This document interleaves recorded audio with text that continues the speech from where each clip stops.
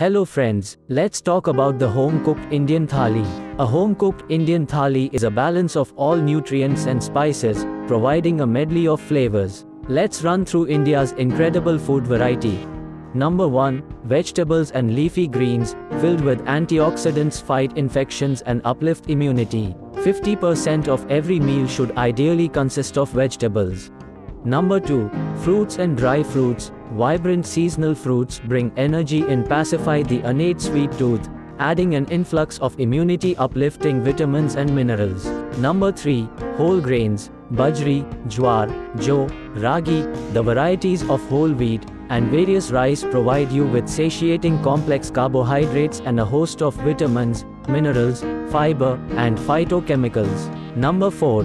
Pulses and lentils. Simply include a variety of pulses and dals to complement a balanced meal and supply you with digestible proteins, protective polyphenols, vitamins, and minerals. Number 5. Spices and herbs. Turmeric, ginger, garlic, cumin, coriander, and cinnamon have been meticulously researched for their health benefits.